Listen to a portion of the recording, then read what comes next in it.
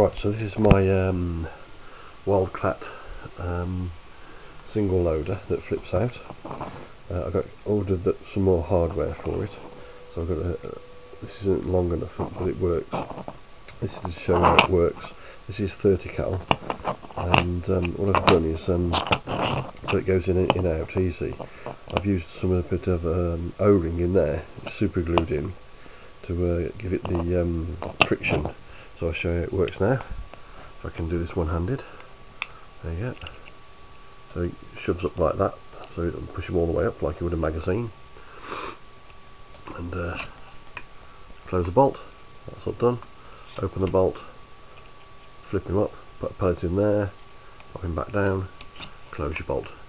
Bang. Open, pop him up there like that, pellet in.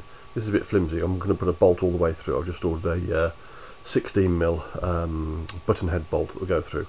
I'll have a little tiny nut on the one side, so it'll be a bit more sturdy than this one is.